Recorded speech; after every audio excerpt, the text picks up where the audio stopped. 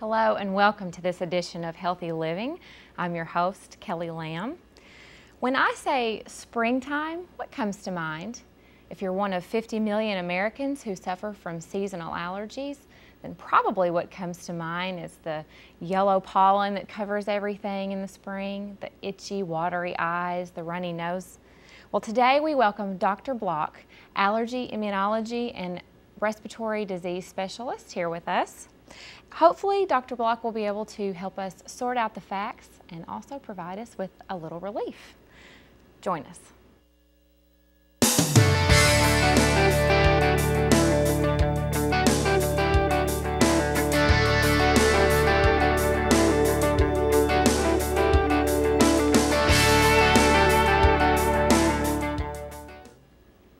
Welcome back to Healthy Living. I'm your host, Kelli Lamb.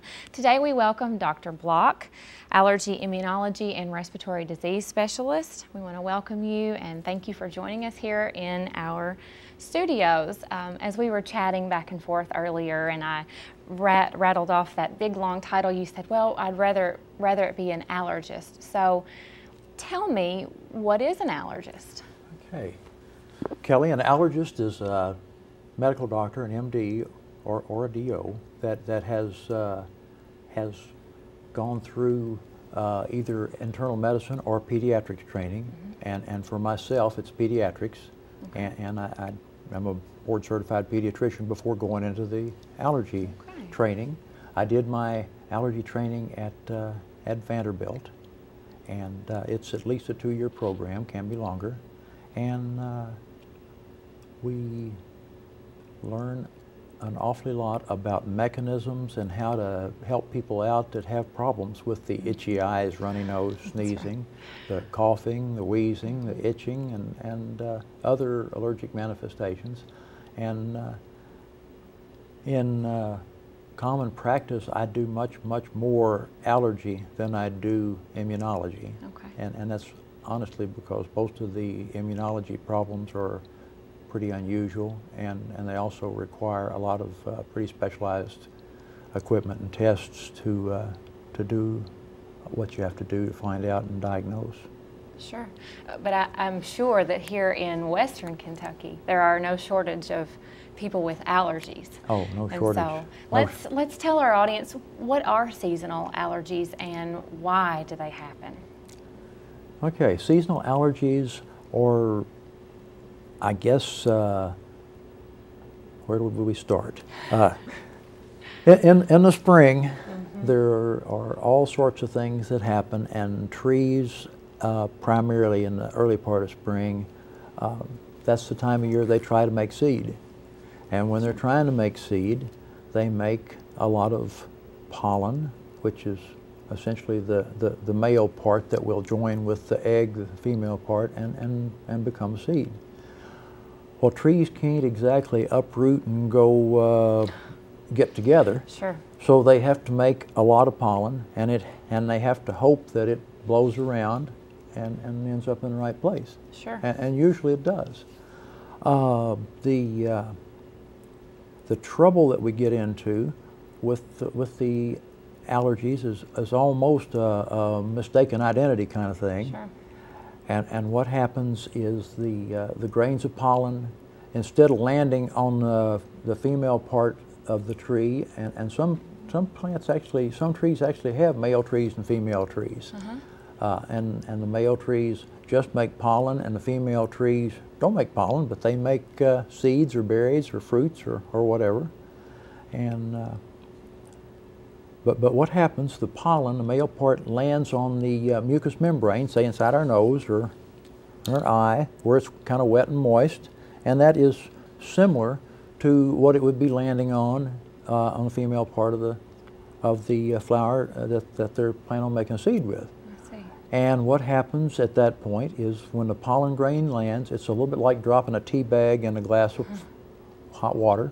And there are little holes in the pollen grain as a rule, and some enzymes kind of go leaching out. Kind of like when you drop a tea bag in, you see the tea spreading out. Yeah.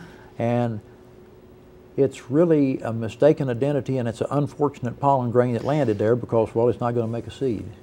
But what else happens is when those enzymes get to spreading around in the mucus or through the top layer of cells in the eye or the nose or further down in the respiratory tract and the breathing tubes and such, then it triggers a reaction from some antibodies that are called immunoglobulin E, or IgE, that ordinarily are there to protect us against parasite diseases.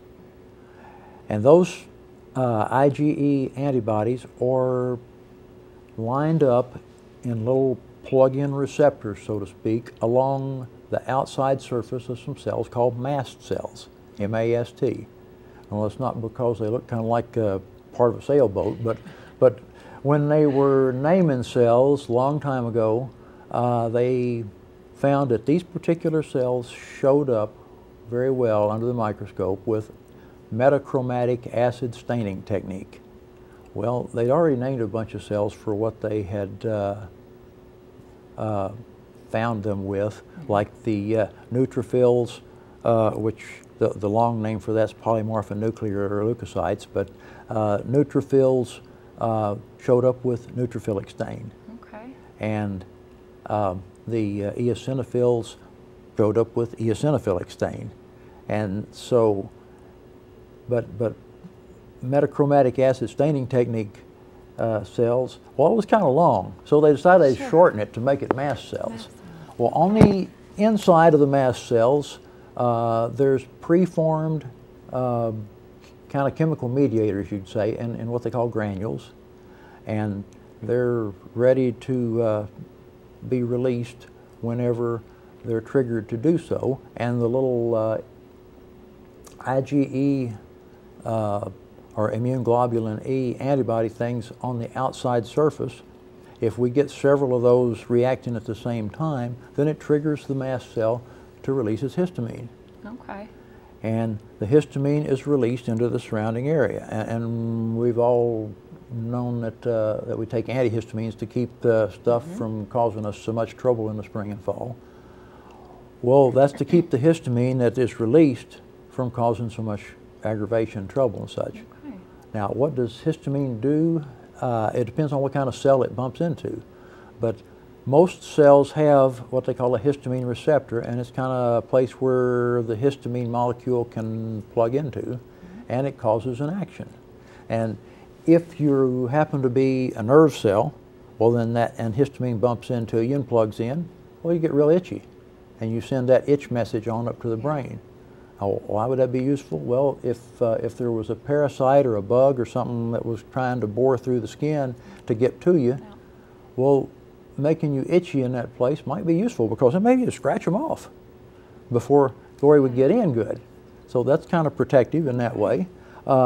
If it happens to go to a blood vessel, then what happens is it affects the cells that line the blood vessel, and a lot of times I draw pictures, but what you find looking at a small blood vessel is it's not like a plastic tube, but it's a whole bunch of little cells kind of around a round tube, kind of. Okay. And those little cells are more like the tiles in a bathroom wall. And when histamine hits that, those cells, well, they don't stay nice and flat and like tiles, they kind of ball up. And when they ball up, it leaves some space in between. Now, ordinarily, those cells have what we call intercellular adhesion molecules, which is really kind of like Velcro. And to kind of keep them in position when we're moving and grooving and stuff, you know, so they don't get leaky all the time. Right. But when the histamine or other things like histamine hit them, they pull apart, and there's some Velcro loose here, kind of, or the intercellular, or ICAM as they call it for short usually. And those places are kind of hanging out, and there's a little bit of histamine kind of moves out into the blood vessel, and a lot of the clear fluid that makes up our blood, you know, our blood's part cellular, part red cells, part white cells, and a lot clear fluid. And usually when you spin down a hematocrit or something, the cellular part amounts to 30-something to maybe 42% or something like that. And so the rest of it's clear stuff. So there's a lot of that that can leak out. Now, what's the advantage of some of that leaking out? Well, it works to kind of give the cells that might be wanting to get through there a little bit more room, because the cells that make up the muscles and the connective tissue around there, instead of being tight together with that extra fluid in there, there's more room. It's just kind of a neat system. And so a little bit of histamines come out. There's a place to crawl through if you're, say, a white blood cell looking for an invader. And there's also some Velcro to grab hold of. So they come through there, they taste the histamine, they grab a hold of the Velcro, and they wiggle through, and they go out to see what the heck's causing trouble. See where the invader is, or whatever. Those mast cells make me have a love-hate relationship with spring. Well, that's true. That's true. I mean, it's a good idea to have them. Sure. But they're kind of a little bit like Homeland Security. Sometimes gets a little carried away. That's a wonderful way to describe that. But what happens then is usually what happens to start with anyway, the white cells that are called eosinophils kind of come in first. And eosinophils have little granules and stuff too, and they're real good parasite killers. Because the granules they have are probably the most toxic things that we make in our body. And they come in and they look around for a parasite or a worm or a larva or a schistosome or whatever it might be there that they think they're supposed to be protecting against. And after they've looked around there for a long time and they don't find anything, well, they just kind of release their toxic granules anyway. So, well, dang, must be around here somewhere. So they spray the area down like, and there's, you know, collateral damage. Sure, it causes itchy a lot of eyes and the runny nose. It does, and it also causes the mucus production. Right. And and the swelling is from, you know, the leaky blood vessels and such, and all this business is set up to protect us from invaders, more or less. Right. But those symptoms that you're naming and that come to my mind and our viewers' minds, which I know we'll put up on the screen for everyone to see, are so common with the common cold. Yeah. So how do we tell, and how do doctors tell, what's the difference between a seasonal allergy and a common cold? Well, it's hard sometimes because a lot of the symptoms are the same. Right. And a lot of the nasal congestion and especially the clear nasal drainage, which we get, and sometimes the watery eyes too, are the same.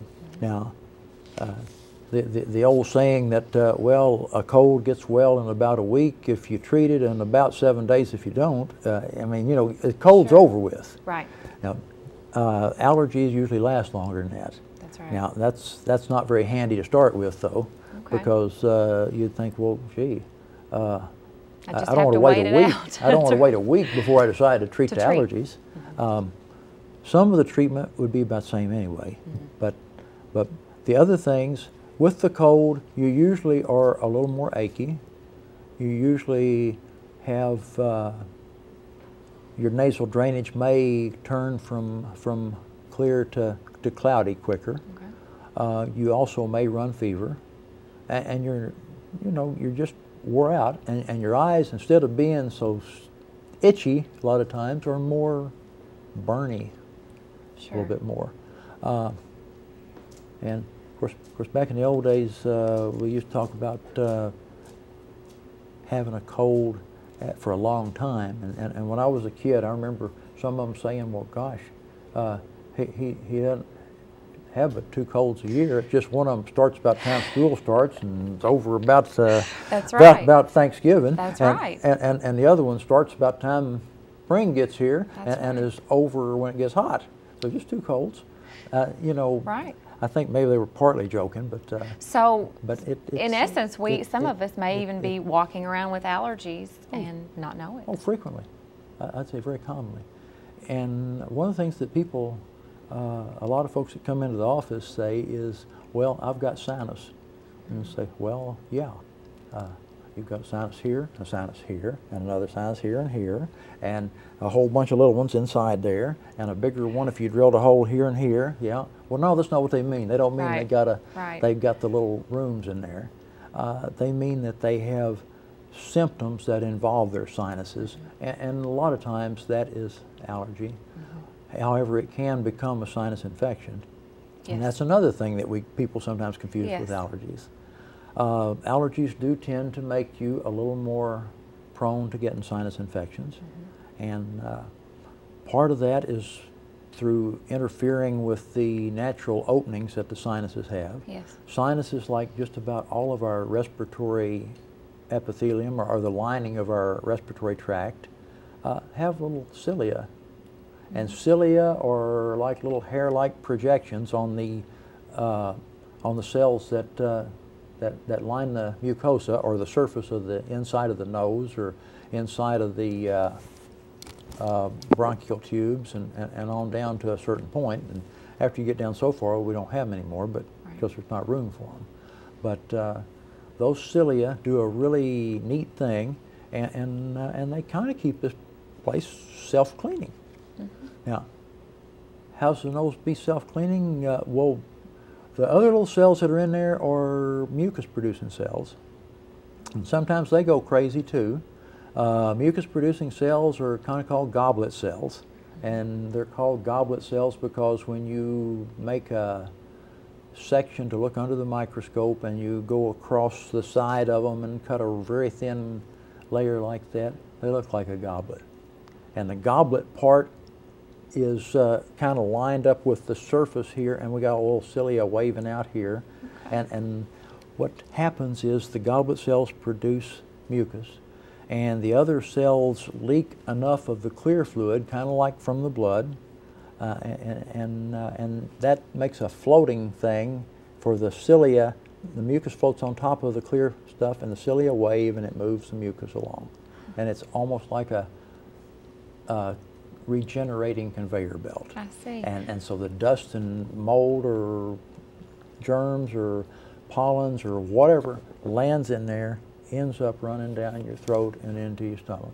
And that's part of the reason why we have kind of an irritated throat when we have allergies too. Right, right.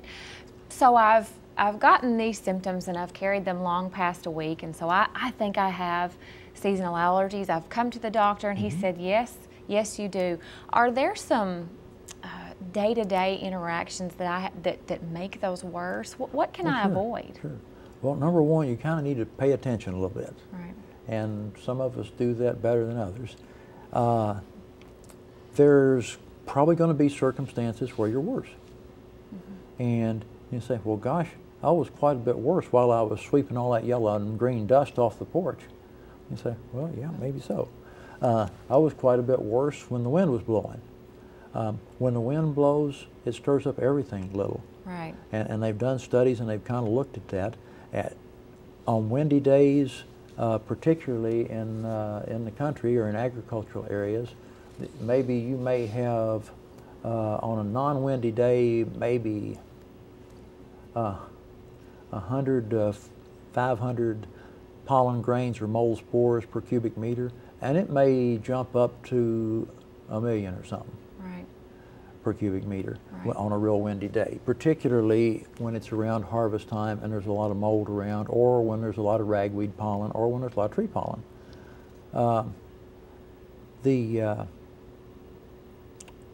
What else? Other things to do. When it's like that, even though it's nice outside, when there's lots of pollen out, you may want to use your air conditioner. In fact, you probably should.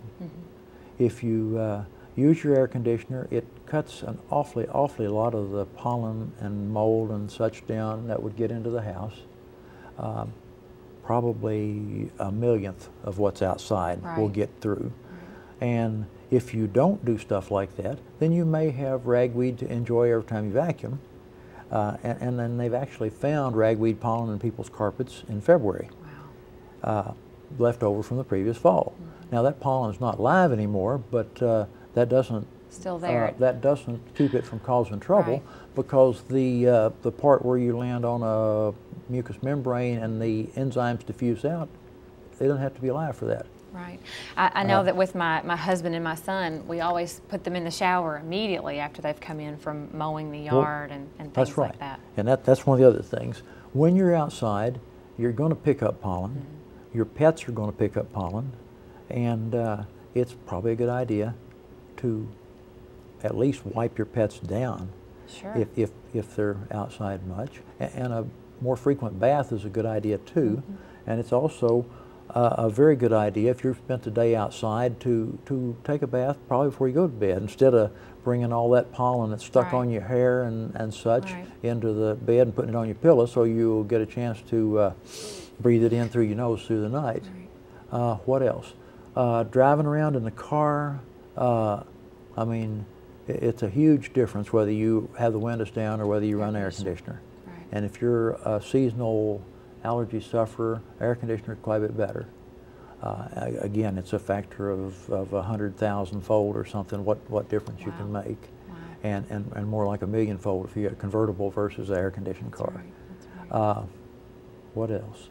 The other things, if you have to do a bunch of work outside and such, then even putting sunglasses on will cut down a lot, or wearing your other glasses will make a difference. And if you've got wraparound sunglasses or goggles, it makes an even bigger difference. And if you're going to have to do things that would stir up things like mowing or raking or things like that, then putting a mask on would not be a bad idea. It looks a little funny, but they said, "Who is that mask man?" But if you don't go to bed miserable, it's well worth it. Well, it's probably worth it, yeah. And what else? That's probably most of it. All right. One thing that I now pre-medicating, if you find that you have if you find that you do pretty good with a certain antihistamine or something, and it doesn't give you so much side effects that you have a hard time coping, and you just about be happier sneezing than to be asleep, which, you know, that's kind of how I would be with Benadryl, but it doesn't affect everybody that way. And it seems some people do allergy shots. They do. Now, let me get to the medicines just a dab more, and we'll do the allergy shots in just a second. What we used to always say was avoidance if you can, medications, and then if that doesn't work very well, then allergy shots. Yes.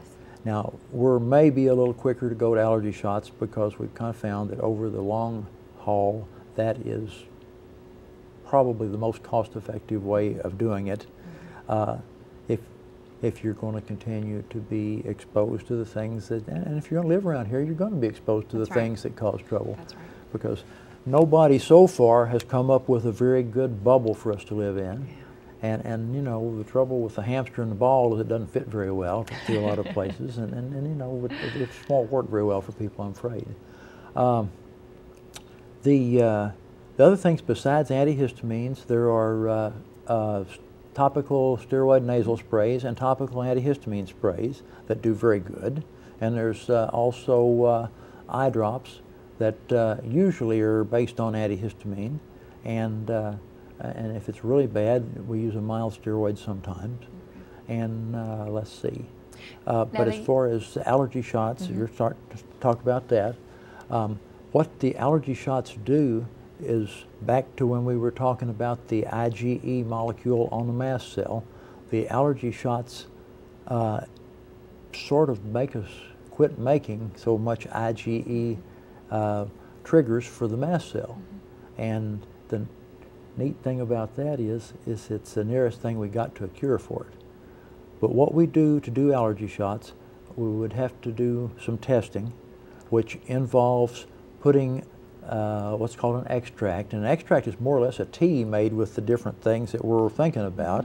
And if we were going to make a tea with what's going on outside now, the grass pollen is just getting started. Yes. And we would collect a bunch of grass and grass pollen. And how they do that's kind of interesting. They may have a field of this kind of grass, and they will go through with a tractor with a big vacuum cleaner on it. And they'll suck up as much pollen as they can. And then they'll use some different means of getting the stuff that shouldn't be in there out. And then they will concentrate it a little bit more, and they will mix it with some solutions that, it's a buffered solution. Bocas solution is one of the ones they use, and some glycerin. And depending on what they're making the extract from, they've pretty well got it down to how long you need to soak it and at what temperature and such. And then they strain it through a very fine filter.